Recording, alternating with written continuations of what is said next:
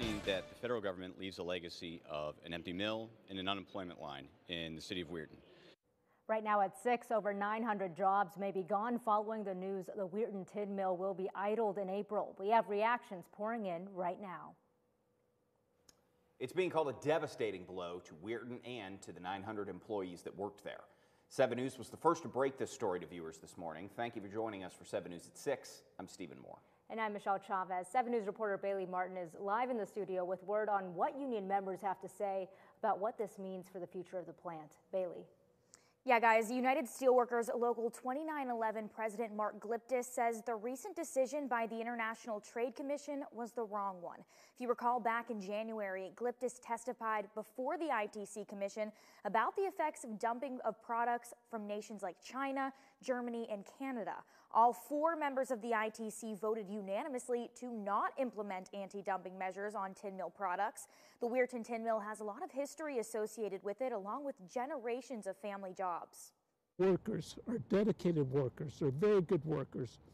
We know how to make good template, and we can compete with anyone in the world under a fair set of circumstances. But we can't compete against countries that pay 25 cents an hour. We should not ought to be asked to compete against those countries. We try to make the best product, and we do. We've made the best product in the world. Weirton tin plate used to be the standard that of the world. Anywhere you went in foreign countries, it would be Weirton tin plate there. It was the best product, and we're getting back to that point again.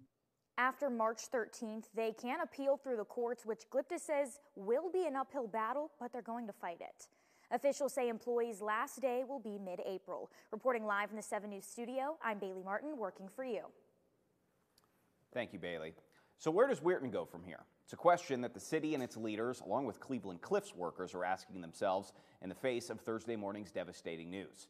7 News reporter Colin Roos has been hearing from the people who have been hit the hardest and tells us why the impact goes beyond dollars and cents. He joins us live now. Colin.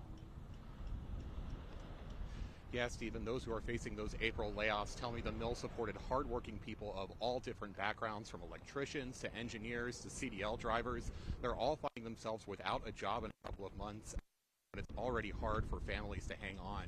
The idling of the mill could lead to the end of a legacy of over a century of manufacturing and is already causing hundreds of people to restructure their lives.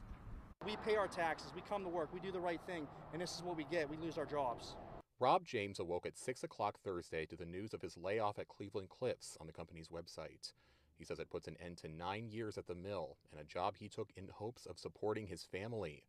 It's an experience shared throughout Weirton, who are reacting to the news with not only deep disappointment, but disbelief. Hancock County Commissioner Paul Cowie says he has family who invested their lives at that factory, and it's the uncertainty for hundreds in a town of just 18,000 that makes his heart sink.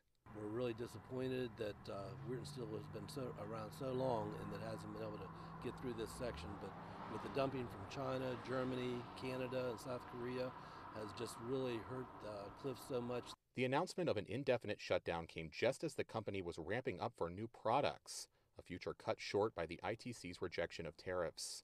It was an investigation that Weirton City Manager Michael Adams says China, one of the main culprits of price dumping, wasn't even cooperating with. He calls dumping the ultimate in unfair competition, when other countries that aren't restricted by fair labor or wage laws are able to sell their tin for cheap, with Weirton suffering the consequences. I believe that our steel workers and our facilities, our factories, they're world class on a level playing field. Whenever it's not, then this is what happens. And yet, he says Weirton will push on.